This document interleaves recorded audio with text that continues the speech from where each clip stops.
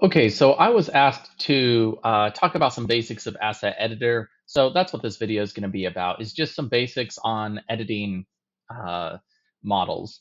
There's more that it can do, and I'll talk about those briefly, but I'm not going to go into them too much, maybe in a future video, next time I mess with them. But first off, when you've downloaded Asset Editor, what you need to do is you need to go to Options and Settings, and you need to find your data folder for each of these games.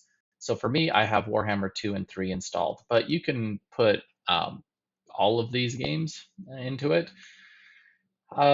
If you notice, it doesn't have the Thrones of Britonia in here, it looks like.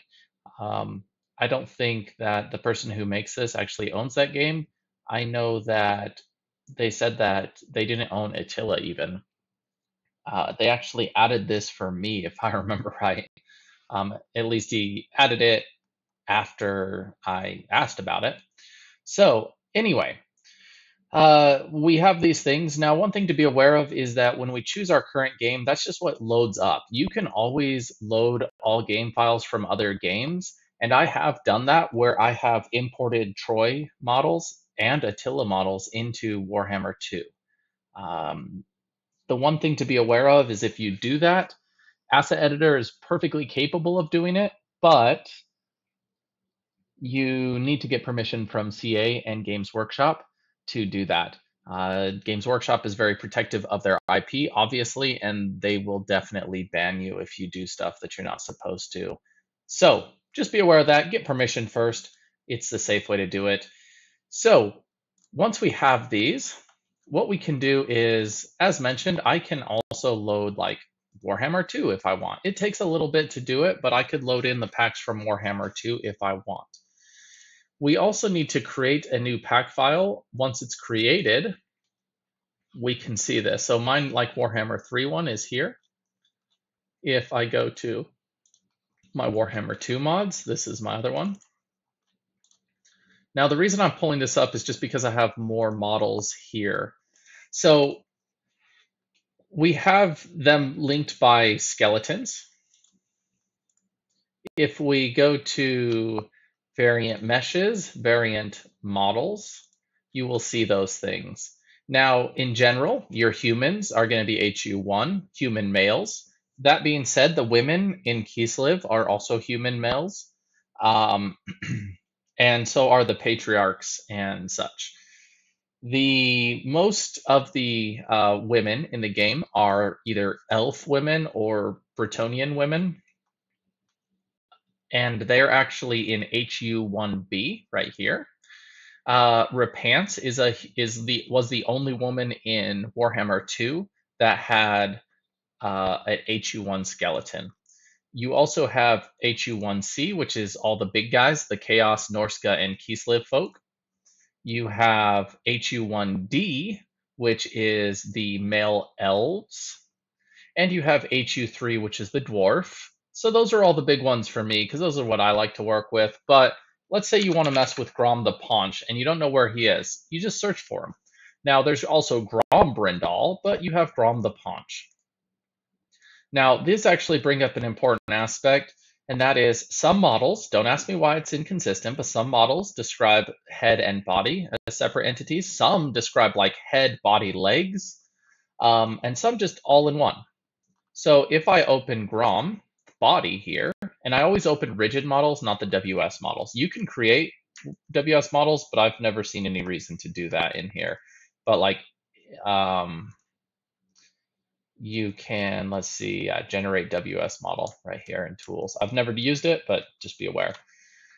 So we have his body, but let's say we want to work with him as a whole. We're going to have to hit this folder and import, and we're going to import it from Warhammer 3 because we are working in Warhammer 3, even though I have the Warhammer 2 mod open. And let's say Grom. So variant meshes, Grom, and we're going to do the head rigid model. Okay, so now that's in, but it's right now just a reference model. That's useful if you want to like get an idea of what scale things should be or whatever. You can have it as a reference model, but let's say we want to make it editable. We right click on either it or the overarching folder, and we have it in the game now, or in this thing now. if I hide this, you'll notice a few things. First of all, in his animation, it's based on him, which is this big one, and then right here, the little one. That's his little hype man. And you'll see that in the re-rigging in just a second when I deal with that, but let's get to it when we go to it. We're gonna go from left to right.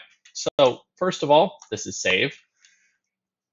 You need to have a pack open that you created so that you can save it. It will save it in here. So let's say I save this thing. Notice it goes into the red, and then you right click and you save, and that will save it into the pack permanently.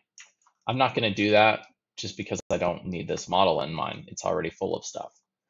Okay, so let's say we want to import another model that we want to put in here. Let's say Grombrindal, just to make the, just to really bring out the grudges, I suppose.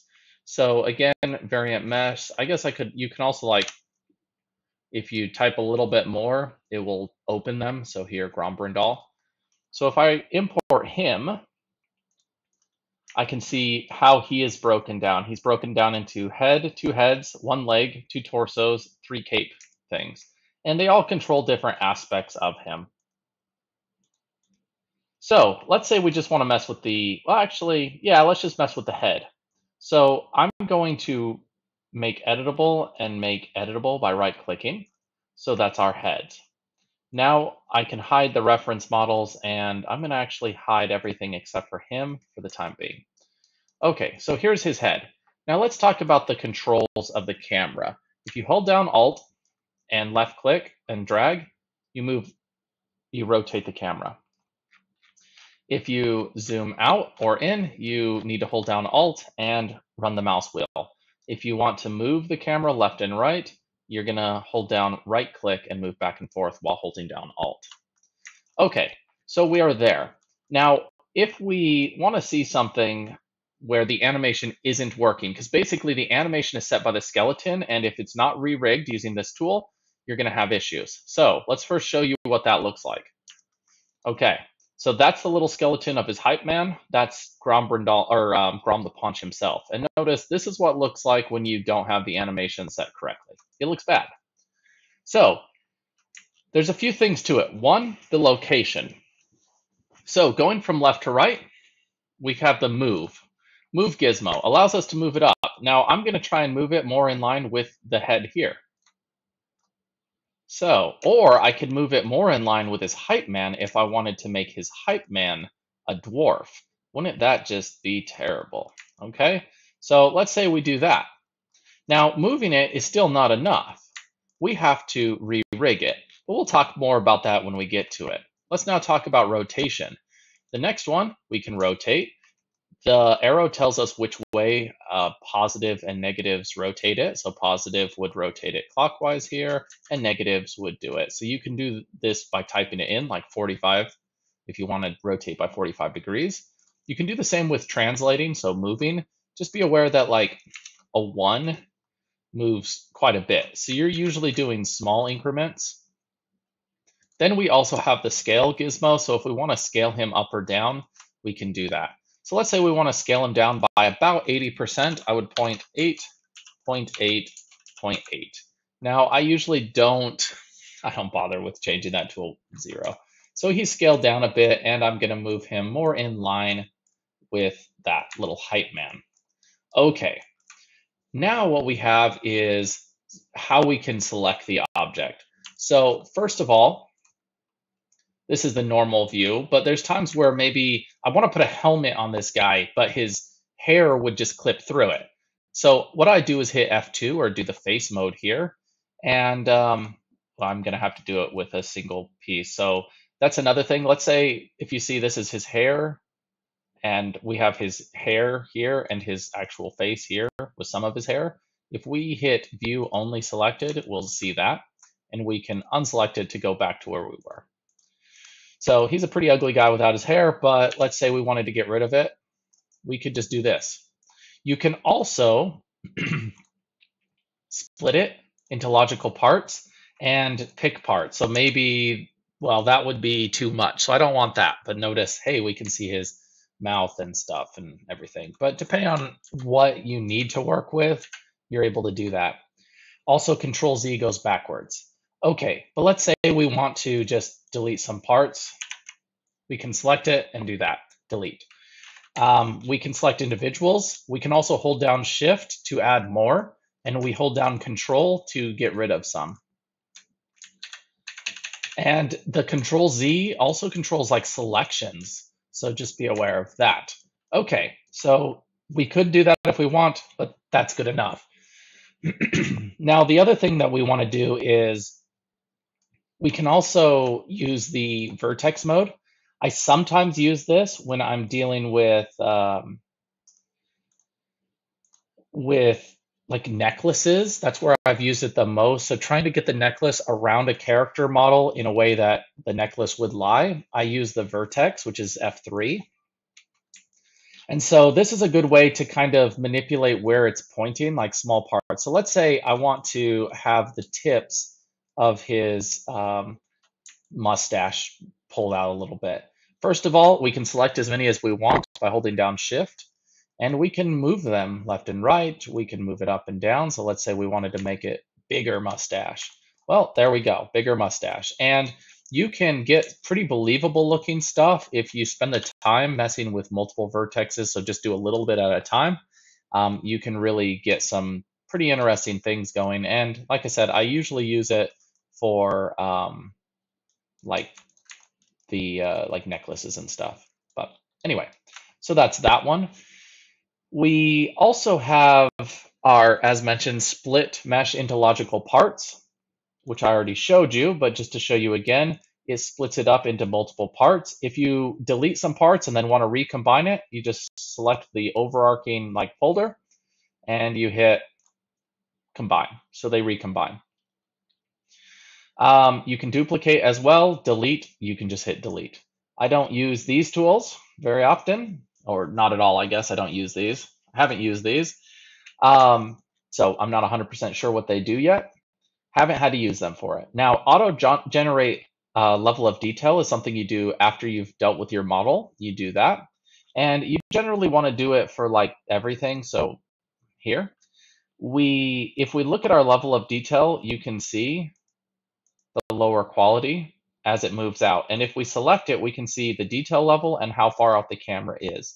In Warhammer 3, the camera distance for the first LOD is like 20 instead of 80 like it used to be. So I've been having to extend them out when I'm working in Warhammer 3. Okay, so let's go back to LOD 0. Now, the big useful thing for this, other than editing obviously visual aspects, is to then re-rig it. So let's talk about that now. So first of all, if I want to re-rig multiple parts at a time, let's say in this case, since they're both the dwarf head, I'm going to do them both together, then I am going to select them by clicking on one, holding down Shift, and selecting the next one. And I'm going to open re-rigging tool. Now, there are other modeling, and there's like OpenBMI and skeleton modeling that can be useful for certain things, I believe, but I've never used them. I've never had to use them. It just aren't for me. So open the re-rigging tool. Now, in general, we would auto map based on name. But this, first of all, will map it to the main guy. So the first bit is his little goblin hype man, and the next part is him. So rather than doing that, we can cancel. And I want to, as you see, we're trying to map it to his hype man. So if we wanted to just map it to Grombrindal's, or excuse me, Grom the Paunches, then auto map would do it to Grom's correctly. But we need to do it to this. So basically, we kind of like go, oh, all right, so aim root, and then we choose a root, and we can start going to spines. So we would want to say like, okay, that's Goblin Spine 0, Goblin Spine 1, Goblin Spine 2. That's maybe the best we can get. We have clav left, so clav left. Clav right is right here, Goblin clav right. We have neck, so Goblin neck, Goblin head. Ears, eyebrows, eyelid left, eyelid right. Now, the jaw, we're going to use Goblin jaw, but the beard, well, what do we do for that? There's no beards on the Goblin. Well, we're just going to choose something that's close. So in this case, it's jaw. And because I chose a previous John, the previous one, it won't let me select it until I select something different and then move to it. I think that's just to make sure that you mean to do the same thing. So I had to go through and do all of them individually, and I'm not actually 100% sure whether or not the aim route that I chose is necessarily the right aim route, but I think it is. So we can hit OK once we've done that, and we can see how it works out. Well, so far, so good. And it looks like Grombrindal is the hype man for Grom the Paunch now, at least his head is. So I could have done the same thing with his body as well and turned Grombrindal into Grom the Paunch's hype man, which is going to get me all kind of, written up in the Book of Grudges. But anyway, so that's re-rigged. Now, one other thing that you should note is that, and the reason why I actually pulled up woman head here, is that if we're thinking about, I need to change my game to Warhammer 2 in order to see this, but let's go to settings really quick and do that. Is sometimes you can find models that aren't necessarily character models, and that's okay. So in this case, let's see if I can pull it up without having to, no, I'm going to have to exit out and reopen it. So I just want to show you, do you want to quit? Yes, without saving. Asset editor. So if we pull this back up, if we want to load in a different game, we're going to pull this up.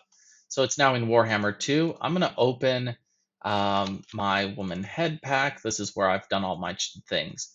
So if we look at HU1, and this was Empire, and this was Volkmar. So this is an unreleased mod, but something I was working on was a woman one. But if you notice, like this model here that I have actually comes from the Luminarch Temple canon. It's a part of the canon. It's only a very, very small part, but this portion right here, I pulled from a like war engine model. So the sky's the limit essentially with what models you're using. Just do what works. Sometimes you can find some interesting stuff in that. And so we have that. But one thing to be aware of is, and this is why I brought it up as well, is that sometimes things have no animation that fit to it. So what we need to do instead is we need to pin things to it. So what we do is the pin tool has been changed recently, or at least somewhat recently. So it's a little more complex than it used to be. But if we want to pin something to another part, we would hit pin. And we choose the mesh that we want to pin, so this thing. Oh, and we're going to do skin wrap. I'm not 100% sure how to use this tool yet. This was what got added as new.